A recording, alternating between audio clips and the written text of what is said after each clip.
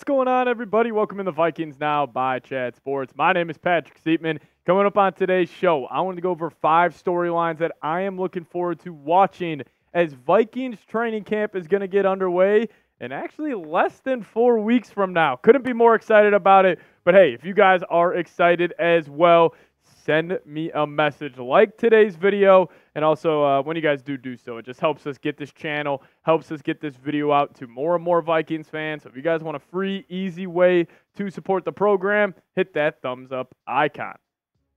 All right, the number one story I'm looking at during training camp has to be the battle for left guard. Like, I think all 22 positions on offense and defense are pretty locked in on who we believe the starter is going to be. But left guard, it's a coin flip, and it comes down to these two guys, Blake Brandel and Dalton Risner. Now, taking a look at the PFF grades right here, obviously Risner was the starter for majority of the season at that left guard spot for the Vikes. But when he did go down, it was Blake Brandel stepping in there, and he was active in all 17 games. Dalton Risner did only play 15, but the PFF grades are about the same. Risner has the advantage in pass blocking, but then Brandel has the advantage in the run block department. But Brandel allowed 1 sack, had 2 penalties, and then Dalton Risner on the other side had 0 sacks allowed, and then he had 3 penalties. And we were hearing reports that the coaches absolutely love Blake Brandel. Chris Cupper, Vikings offensive line coach, raved about the shape he came into Vikings OTAs.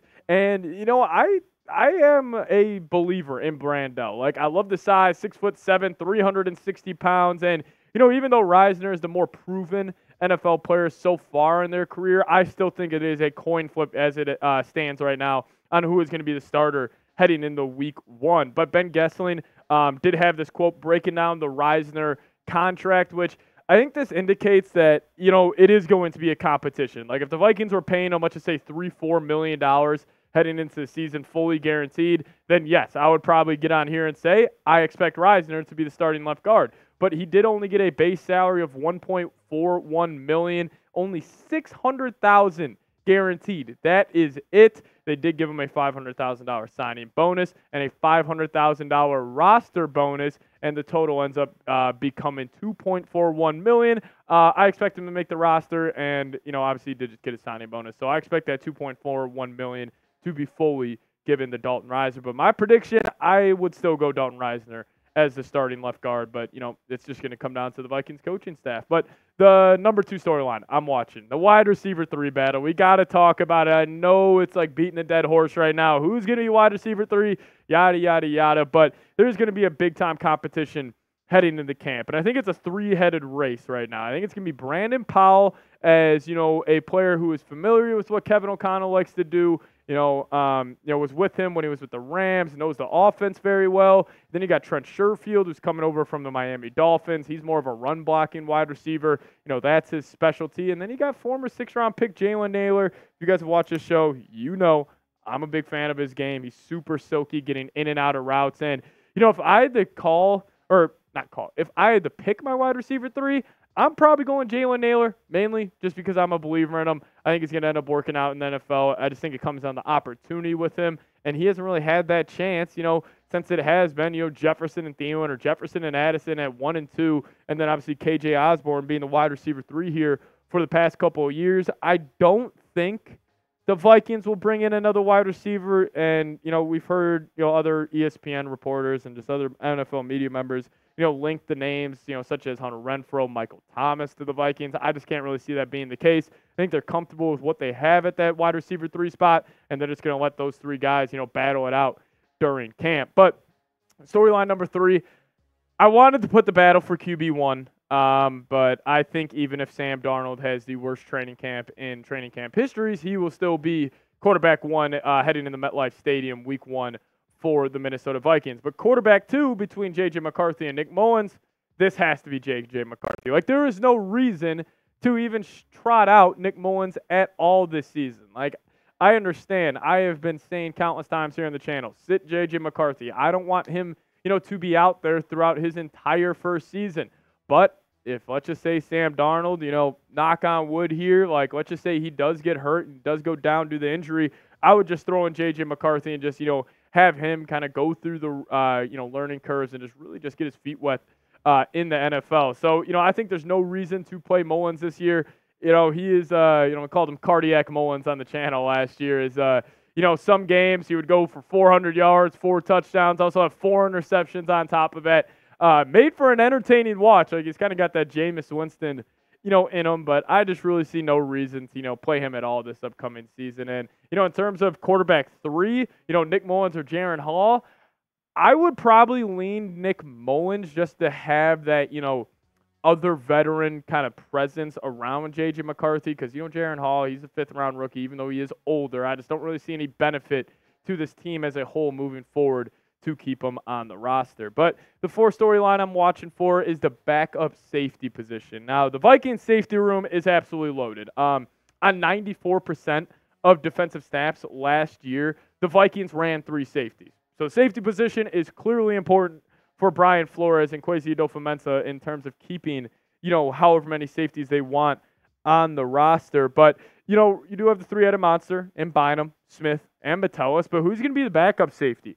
Like, you look at the 3 names, or the other 3 names on screen right now, like Jay Ward, I like him out of LSU entering his 2nd year, Lewis Cine, talk about him here in a sec, but like Theo Jackson, and then we also did get reports that Najee Thompson, special teams demon, he is going to be moving to the safety position for this upcoming year. So where does that leave a lot of these guys? Well, I think it leaves Lewis Cine looking on the outside in terms of making this team, and I think he will be cut. I would be very, very shocked if he does end up making this roster because, think about it, you got the big 3. They're making it no doubt. They're going to keep Jay Ward. They're going to keep Theo Jackson. And if they're picking a 6th safety, they're definitely choosing Najee Thompson over Lewis Cine because he is one of the best gunners in the NFL right now. So, not really a bold prediction. A lot of other Vikings media members have kind of predicted this. But, I do think Lewis Cine will be cut. Just feel bad for him as he was a former 1st-round pick. Just, has only played 10 defensive snaps in his NFL career so far. So we don't really know what he is. It's just, the Vikings have a lot of top-end talent at the position. And obviously him suffering that compound leg fracture his rookie year just did not help his case on proving himself in the NFL. But number 5 for me, in terms of storylines I'm watching heading into training camp, that battle for tight end 2/tight end 3. So, as we know, TJ Hockenson, he won't be back until probably around early to mid-November. So somebody's going to have to step up. Josh Oliver, best blocking tight end in the NFL. He will be in that tight end 2 spot as, that lead blocking tight end, and he has some ability of catching the football. But then you got guys like, Robert Tonyan, Nick Muse, Johnny Munt, and then also this guy, N'Keal Harry. I got him as a sleeper option right here. So we were getting reports out of OTAs and minicamps that he is transitioning into playing tight end this season. And I'll tell you what, I absolutely love it for N'Keal Harry. He's a big body, 6'4", 225 pounds. Obviously doesn't create the most separation, so switch him to tight end. He's going to get a lot of linebackers on him. He's going to get a lot of, slot corners, and I think he can take advantage of that. So, former 1st-round pick, all types of talent, with Harry. So keep your eyes out on him as a sleeper option. But how about Robert Tonyan? And this is what Wes Phillips had to say about Tonyan, Vikings offensive coordinator, after they worked him out. He said, Robert Tonyan had a great workout for us. It was kind of one of those workouts where you just watch the guy run and catch, and he understands what you're asking from him or what you're asking him to do from his experience. And it was just kind of a no-brainer. Everyone looked around and said, yeah, let's get him. So I think he's really going to help us. And obviously with TJ being out, I think Robert can kind of fill in some of those roles that TJ did for us. And, also Alec Lewis, after minicamp for the Vikings, said, Robert Tonyan has looked great in minicamp. No hyperbole. Catching everything. Snagged multiple passes in the red zone period today. Outstretched arms. Toe tapping in the corner of the end zone.